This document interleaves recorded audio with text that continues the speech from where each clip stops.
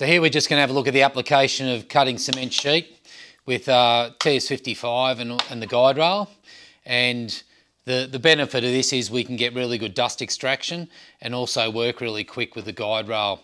So in some situations we want to clamp the guide rail using cement sheet and that sort of thing. It's not always, we don't always need to. We've got the felt, and as long as they're working on a flat surface, when we lay that rail down, the weight of the saw is enough to hold that in one place to do the cut.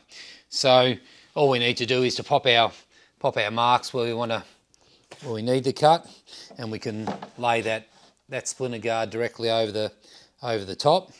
The setup in the saw, with this we can reduce the speed slightly. We've got a PCD blade in there, just so we don't generate a lot of heat.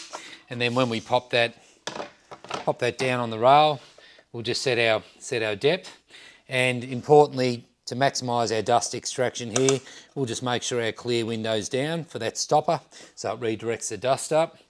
And also we can utilise the cover, and the cover will again sit in there so that we can clamp that all the way through, and then that'll lock onto our side, and that's just going to maximise that dust extraction well. So using this, we can lay it down, we can cut really quick, and we can get really good dust extraction with it.